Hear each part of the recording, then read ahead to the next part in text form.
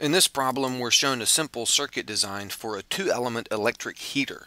And the way this might work is there's a switch. It's not shown here, but you could have a switch that could allow current to flow through one of these heating elements or the other one, or both. So there might be three settings. And on low, it runs through one element, and on medium, it runs through a different heating element that makes more heat. And then on high, the current flows through both of them.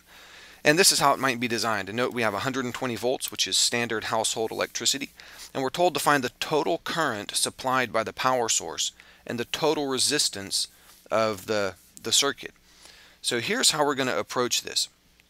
The resistors are in parallel, so I know that the voltage is the same. It has to be 120 volts in each one. And I'm going to name these. I'm going to call this one up top, the 30 ohm one, R1. And this one down here I'll call R2, 60 ohms. So I can calculate I1 and I2. I1 is going to be V1 over R1, and I2 is going to be V2 over R2.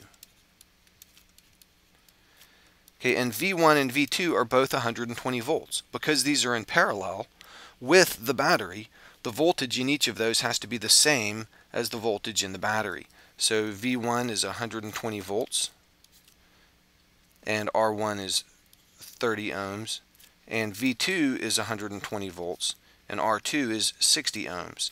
So I1 comes out to 120 over 30, that comes out to be 4 amps, and I2 is 120 over 60, that comes out to be 2 amps.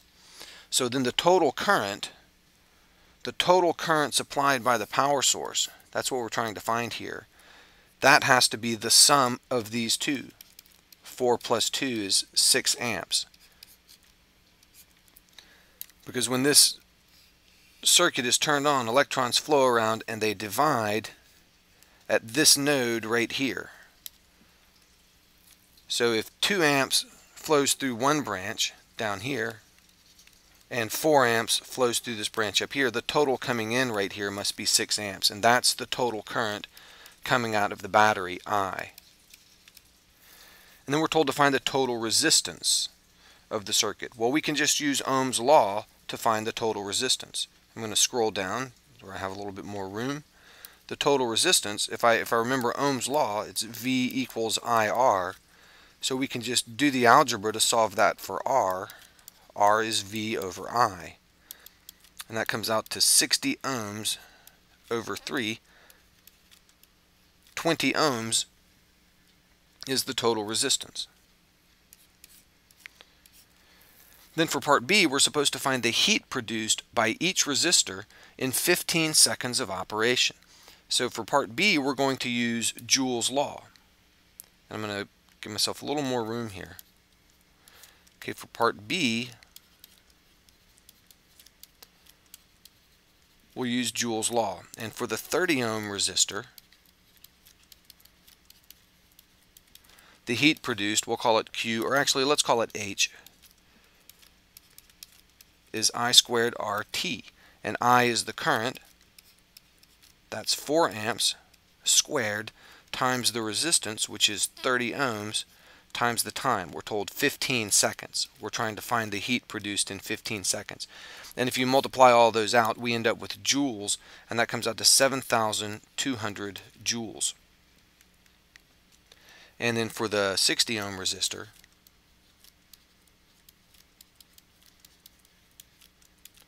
again, same equation, H equals I squared RT, and this one had 2 amps of current and 60 ohms of resistance, and again the time is 15 seconds.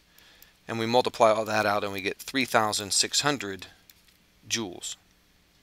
And again, some people find it interesting, the resistance that's smaller, the 30 ohm resistance, has more power, more heat. And again, the amount of resistance doesn't determine the amount of heat. Higher resistance, the 60 ohm here, means more resistance to current flow. So less current flows. And the current in this equation, you can see the I here is squared. It's more significant than the R. So when you increase the R, that causes a decrease in the current. And the current is more significant in this calculation than the resistance is. So decreasing the current flow causes a decrease in the heat produced. So the lower resistance heating element ends up being the hotter one. And the way we determine that is by finding the power. If you didn't remember Joules' law, you could still find the power. You could still say P equals IV and find the power in that heating element, and then find the energy dissipated.